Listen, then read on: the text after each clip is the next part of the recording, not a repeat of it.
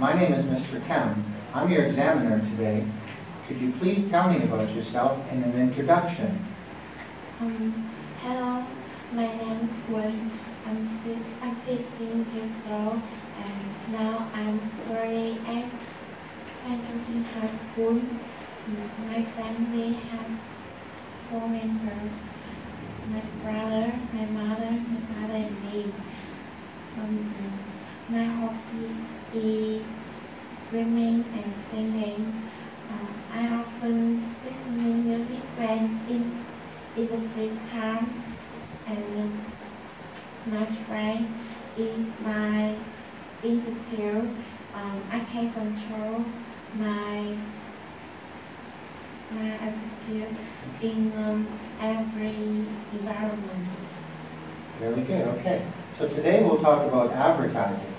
Now, why do companies need advertising? I think the company needs advertising because they need buyer. When you advertise your production very much in everywhere, and so everyone will know your products, and they will buy, and the consumer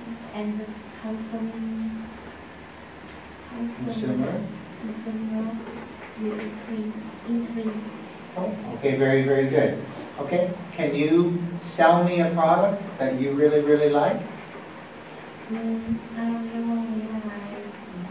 Very loud so they can hear you. I really like the shoes of Nike. It's very nice and it's useful for me when I go to school, and I take my book into. It's very wide. Okay, and comfortable. Okay, very good. Do you think that advertisers sell us things that we don't need in our life? They sell us extra things? I think myself, when I buy something I donate, I will think in the future I will use. So today I can buy it for the future. And it's colorful and beautiful, so I really like, so I buy it. Okay, so you buy what you need and even if you use it in the future. Very good. Well, we have some pictures here today, and she'll be choosing 3 pictures and describing them to us. So let's go with picture number 1. What do you see? I see a pet with